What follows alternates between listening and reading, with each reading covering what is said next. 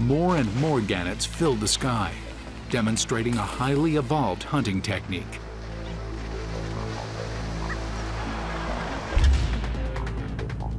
When the bait fish are close to the surface, the gannets adopt a gentler, shallower dive to grab them, just a foot or two below the waves.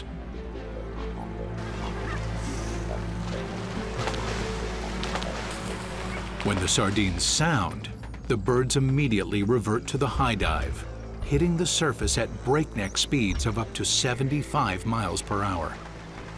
This is where their efficient design is utilized to the maximum. Slipstream trails extend into the blue, and for the first time, we get a full perspective on how the gannets feed in the deep.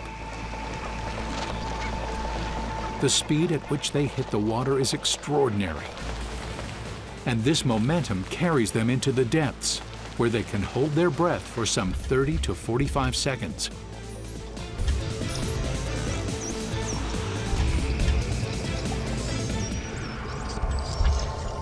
They then adopt an aquatic version of flight, forming a flock some 60 feet below the surface.